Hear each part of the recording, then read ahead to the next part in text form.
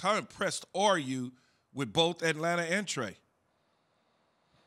So impressed with Trae Young. I mean, there's no other way to put it. I mean, this guy now has risen to the level where he's impacting defenses in a very similar way to even a guy like Damian Lillard, to a guy like Steph Curry.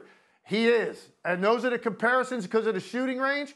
Forget that. Obviously, those three guys are in a separate category with that. But I'm talking about his ability to completely dictate what defenses have to react to and what that opens up for other people. And the mistake that Philadelphia made, they came out, and to me, they just treated Trae Young like another dude. And I know they've got a lot of personnel there, and I've talked about this. You got Simmons, you got Danny Green, you got Thybulle, you got Maxey, who's, you can maybe use on them. But those first three guys, you think, okay, we got an elite level number of defensive players. They should be able to make him less efficient. The problem is they weren't sure what they were doing with their blitzes on him. They weren't sure what they were doing in terms of trying to get a guy on him and stay with him the entire possession, face guard him when he gives the ball up, don't let him get it back. They didn't look like they put enough preparation into who Trae Young is and who he has been this entire season. And they paid the price because he got loose early, and it gave that team so much confidence. And yeah, they made the run late, but to me, that was an anomaly because Atlanta went into let the clock run out mode. Rather than continuing to attack, they got very defensive and insecure with their traps in the backcourt, and they look like, honestly, an overmatched AAU team. When an AAU team throws that full court pressure on an inferior team, that's what it looked like. Right, that's what it looks like. You've seen games like that where one team got infinitely more talent, and whether they're coached well or not, they just swarm the other team in the backcourt, and it's just a turnover after turnover. That's what that looked like to close out the game, and to me, that was in a mindset on the part of Atlanta. I'm thinking about the first 42 minutes because Atlanta did whatever they wanted to do. And now Philadelphia makes the adjustment. And for me, that's start Matisse Thybulle, let him hound Trae Young as much minutes as he can. And when he gives the ball up, you got to blitz him on ball screens. And when he gives it up, you face guard him and do not let him get it back to the extent that you can. And let those guys go play 4-on-4. And see if Bogdanovich and those guys, Herter, can they go create the kind of offense Trae Young can? No. And I just think Philadelphia did not prioritize Trae Young anywhere near the extent they needed to.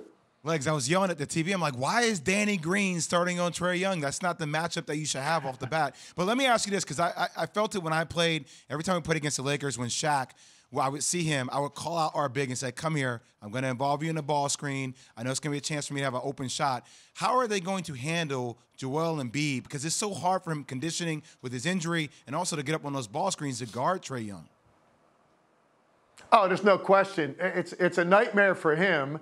For a guy that big to be asked to go out there and get out 28 to 32 feet on a perimeter, whether it's a hard hedge or a blitz, either of those things require an incredible amount of energy. And when you look at the guys that have done that historically, Jay, the best, like for instance, take a guy like Joakim Noah, who for me, you can make an instructional video on a hard hedge and then recover.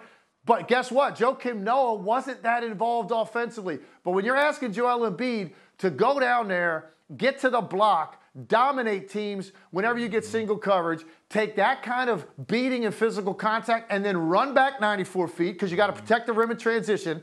Oh, and then after you do that and they go in a half-court set, run out 25, 30 feet, and all these hard hedges. I mean, Rudy Gobert does a really good job of it. Again, he is not taking on the offense responsibility that a guy that can beat has. So there's no question.